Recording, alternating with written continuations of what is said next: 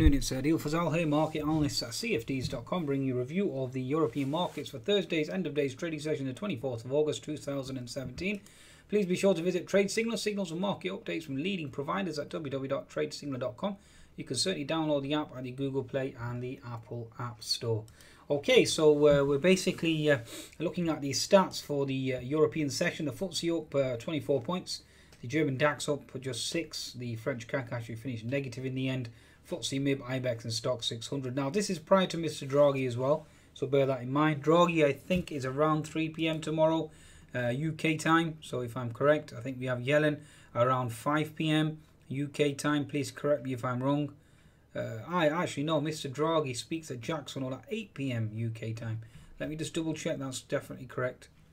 From what I know, based on my filters, yes, it does, certainly does look correct. Okay, so looks good. Okay, so 8 PM UK time, and Miss Yellen 5 PM UK time tomorrow. So watch out for that. Okay, you also have Jackson Hole Symposium. Obviously, more or less, we'll start to get some sort of leaks coming out overnight, I think.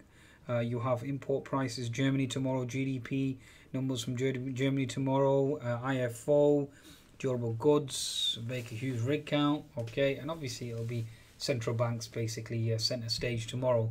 Okay, in terms of today's price action, in terms of today's stats, given the midday market update, you have UK GDP numbers, or overall GDP components certainly coming on the weaker side. Retail sales, consumption, investment, housing, even a concern according to Moody's. Okay, and that certainly has kept the GBP USD at bay at 1.28, which really has helped the FTSE to a large extent, although it did actually give up all the gains towards the end, and that was obviously led by the price sell-off in oil and also concerns over obviously growth going forward. Jobless claims from the US certainly came in slightly stronger, okay, but the home sales number certainly missed, and that was certainly of course a concern, and that triggered the sell-off in US equities. Also due to the fact that Mr. Trump's shenanigans, given the fact that he's threatened to shut down the government for his potential Mexican war, okay, or funding for the Mexican war. So that certainly is your status quo. Okay, now for my interpretation, the FTSE should certainly have been negative. That wasn't the case. I actually got stopped out one of my trades. Okay, now the FTSE 100 hit a pivot high. We had a topping tail towards the end, but hit a pivot high of 7437 before it actually reversed, and reversed quite sharply as well going into the close. Now you can see here certainly selling off, closing down at 7407 on the 60-minute chart. Certainly has held that resistance at 7440. Next potential support, if you continue to fall, 7395, and then you have support at 7365. So watch out for 7365 support on the way down. Okay, that's if obviously the GBP USD starts to rise. So, and also oil prices as well, if they start to fall, them two are the main variables that are influencing the actual FTSE 100 itself as well. So keep an eye on the FTSE itself. Now the 10-minute chart at present, you can see we certainly flushed high. This key diagonal trend line, the market was certainly respecting that until it broke above, and then it certainly has pushed lower now. We actually closed down at 7407. Now there is support at 7405, bear that in mind. Okay, so you have support at 7405.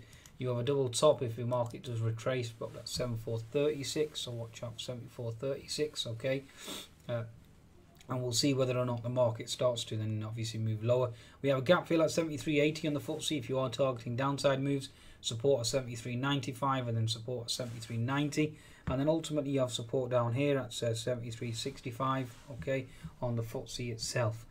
Okay, now in terms of the German DAX, let's move to the German DAX now. German DAX certainly is putting in a potential double top on the 60-minute chart. Again, finding resistance here on this key diagonal trend line.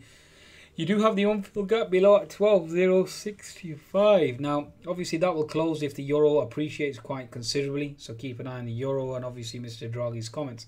If Mr. Draghi is hawkish, that will send equities screaming lower. If Mr. Draghi is dovish, that will send equities higher. Now, bear in mind on the German DAX, there is a inverted head and shoulders formation. Okay, so let's see what Mr. Draghi has to say.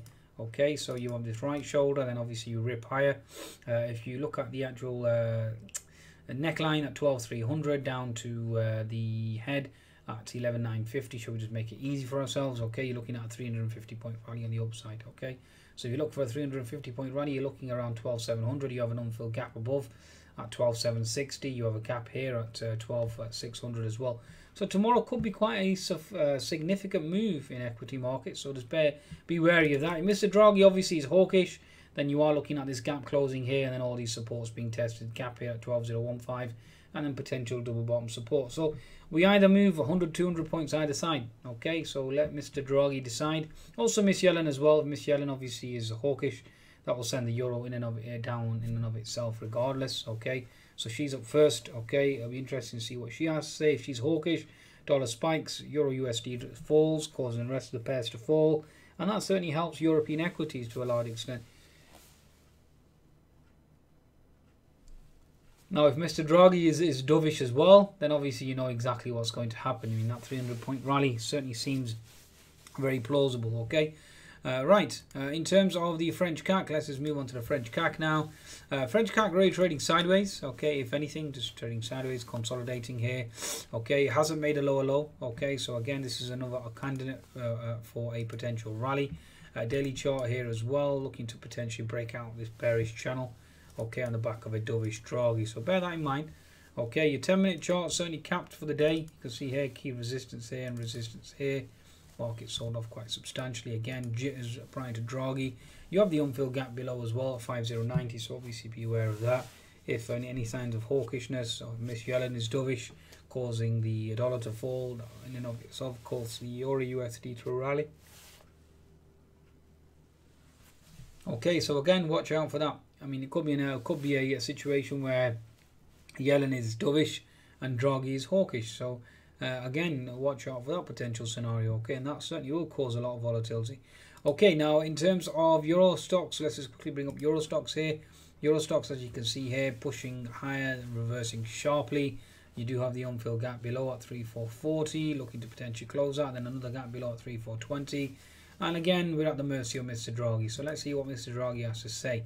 Okay, now from my perspective, this certainly looks like it wants to push higher the way this chart, this potential pattern is. Okay, the psychology of the pattern. Okay, you haven't made a lower low, now looking to potentially push higher, back up to 3530, 3550, etc. Okay, again, the market will decide. That's basically what we're relying on. Okay, the market will decide, the market will dictate which direction this market ends. On that note, please be sure to visit cfds.com for your trading needs, okay, and certainly visit TradeSignal for the latest app. Goodbye now.